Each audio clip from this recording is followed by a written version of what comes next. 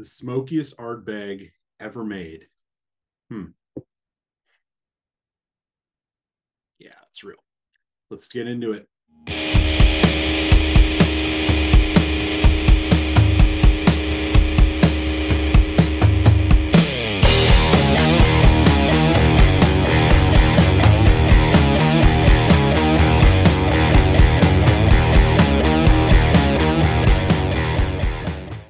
What's up, y'all? Welcome to Malt Music Whiskey Reviews. I'm Eric on the bar for today. Dun dun dun. Hypernova. Special release whiskey from Ardbeg Distillery over there on Isla. As always, nose taste finish review. This whiskey's coming your way. I'll tell you a bit about the value, share my final thoughts, give it a final score, and leave you with a malt musing. Before we do any of that, if you've yet to take a second, smash that subscribe button. That'll make sure you don't miss any of these reviews and keep you in the know about live streams here on YouTube. Okay. Ardbeg Distillery, known as one of the heaviest peat whiskeys, maybe, give or take. Well, this one definitely is. Ardbeg comes out of Isla, an island off the southwest coast of Scotland, where a lot of the heavy peated whiskey is made. And in fact, the island itself is known specifically for its heavily peated whiskeys. Ardbeg, one of the biggest distilleries on that island. In terms of the single malt scotches, and the one we were going to look at today is a special release whiskey, which was dropped in late 2022, called the Hypernova. Let's get into the tale of the tape. So, Ardbeg Hypernova. This is a non-aged statement whiskey from Ardbeg. It is bottled at a strength of 41% ABV.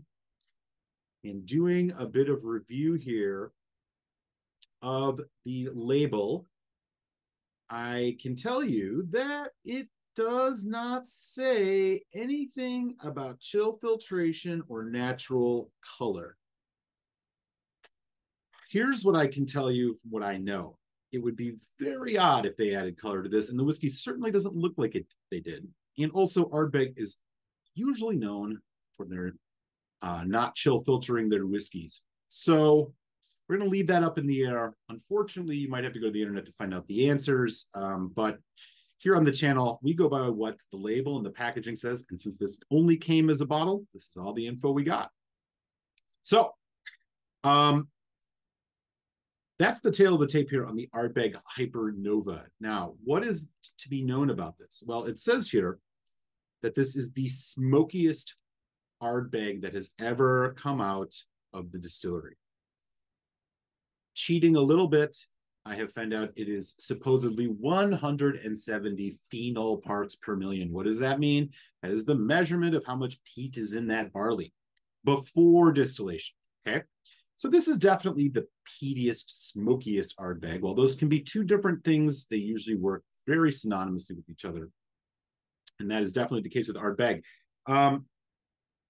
Okay, so how much of that peat actually carries into the whiskey? A lot of it is definitely lost in the distillation process, of course, and changes into different flavors, so on and so forth. So it remains to be seen. That said, we got some of this in the glass right now. I'm going to dive in and tell you what I think. First of all, here is that color, which again, just has to be natural, right? Look at that. No age statement. And with a color like that, this has to be naturally colored. Okay, right away on the nose. Intense. And when I say intense, I mean intense. Smoke, that kind of coal ash, charcoal, wet campfire smoke. There's a bit of a freshness and a fresh cut wood bonfire note to it. Plenty of that going on. Wow. You're also picking up what I'd characterize as kind of some vegetal notes, which is usually something that you pick up in younger spirit. So I definitely think that we're getting some of that here. The youth is showing. There is some, there's some vanilla, there's some earthiness. almost like a bubblegum, slightly like bubblegum tropical fruit type note. Very smoky. Okay. The nose, pretty straightforward. Okay, here we go. Hypernova selection.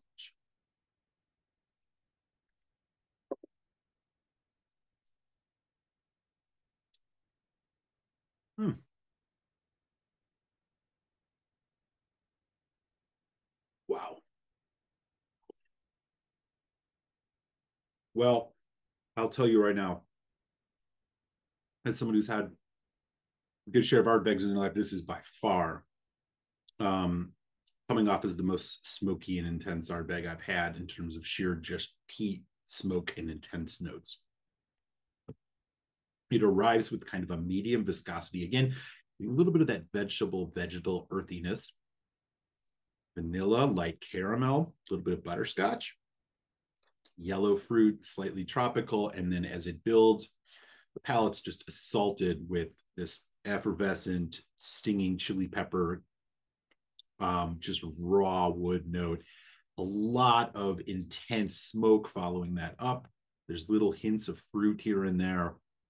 But this is an absolute belter when it comes to the smokiness. That finish is around medium. It is just leaves you with coal fire ash, charcoal rather, note. Sweetness, so the sweet and spice is really the way this is working. Little hints of lemon lime here. Wow. That'll wake you up. Okay. I'm going to just put a couple drops of water here on this whiskey. Let's see what else we can get out of this feisty one here. Wow, nice. Okay. Surprisingly, the water has kicked up that smoke even more. It is just enveloping this entire whiskey. There's little hints of barbecue, though. Like barbecue, it's almost like a mesquite almost. Maybe something a little spicier. A little bit of chili. Earthy. Ash, smoke, bonfire, wet wood, vanilla. Whew. Citrus coming through more, though, too. Okay. Hypernova with water. Down we go.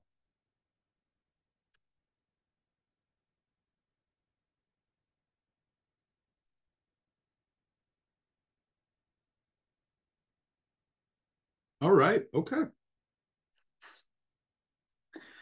Water is extending out this entire dram. It has tamed the smoke on the palate a little bit, but this has gotten a bit richer, a bit creamier. Again, vanilla, slate charred oak, butterscotch, a little bit of tropical fruit, dark chocolate coming in now, and then just the onslaught of the smoke and peat intensity, particularly on the back end of the development into the finish, leaves you with fire breath for sure. Do not go kiss your significant other after having a dram of this. Okay.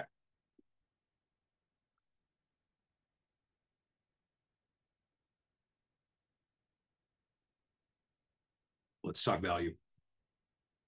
Okay, on the value. Limited release, similar to the former Supernovas, that you're not going to be able to find this forever. Right now, there's probably a couple sitting on the shelf at a good liquor store in your neighborhood. You can also look overseas. If you do, the price of this is going up, up, up. Right now, I think you're looking at anywhere from that $275 to $300 range on average. You may be able to find it a little cheaper than that in that $220, $230 range. But for the most part, this is a boutique whiskey limited release from Ardbeg. And as you know, with those, the price usually astronomical, no exception here on the Hypernova. But all of that said, is this a whiskey that you need? Let's get into it here. Final thoughts. First of all, I have a lot to say about this whiskey. We're going to start with the range that it is really kind of been birthed from, which is the Supernova range. For the last couple of years, periodically, the Ardbeg would release a heavily peated Supernova, which was usually, I believe, a bourbon cask and sherry cask whiskey. Also quite good, very pricey and hard to get your hands on. This one is definitely the most youthful tasting of the range that I have had. And let's talk a little bit about why that potentially is. Now, some folks will definitely say that, you know, Ardbeg has been putting out younger and younger juice, particularly in their Festival Ardbeg Day releases each year. I completely agree with that. However, for something like this, which is going for such a heavy peat and smoky intensity, you know, I'm thinking about the Octomore range, where with few exception, those are in that 3 to 5 year range. I mean, really, the older you're going to get with something like this, I think it gets more difficult to retain that level of peatiness and smokiness. So a young Ardbeg in this case makes sense to me. I would guess that this is anywhere from maybe 5 to 7 years max. It has similarities in some notes on the palate to the 10, some to the Wee Beastie. So it makes complete sense to me that this would be a pretty young whiskey. And while they don't throw the age statement on it like the folks at Bruichladdich do with Octomore, I'm not really going to ding them for that. Is this whiskey something you need on your shelf? Well, that's the big question here. So again, the Supernovas, I think, were a little bit richer. They had a bit more complexity of flavor. Well, this is just a full-on blast of peat smoke. I think they largely succeed with what they were trying to do here. It is not the best Ardbeg that I've ever had, but I will say I'm enjoying it. And I think the score I'm going to give this, price considered, is going to reflect that. I mean, it'll be interesting to see what else they do. If they continue to try to put out these super peated whiskeys. But for now, look, the 10 and the Ugadal are really the Ardbegs you need. Corey Vrecken is right in there too, in my opinion. Obviously, they have a couple of special releases here and there that are worth getting your hands on. But this one, look, if you are a peat fan, an Ardbeg fan, you're not going to be disappointed in this. This gives you a chance to really taste some of their young Ardbeg distillate. It is going to cost you a bit of money, but hey, in this case, for this whiskey, I'm not so surprised by the price. I'm not so surprised by the youth. I'm going to give this a solid 3.5 out of 5. Which means I do recommend you give this a try and grab it at a good price. And, you know, honestly, if you're an Ardbeg fan, you're just going to want to get your hands on it. It's as simple as that. So I think this is a really respectable score for what I think is a pretty, all in all, pretty good whiskey from Ardbeg here in the Hypernova. There you go, 3.5 out of 5. Let me know in the comments below, have you had this? What did you think about it? And what do you think about these super heavily peated whiskeys anyways? A good question to maybe consider is are there some whiskeys that aren't so supposedly high in ppm that you think taste smokier or peatier than some of these? Would love to hear about it.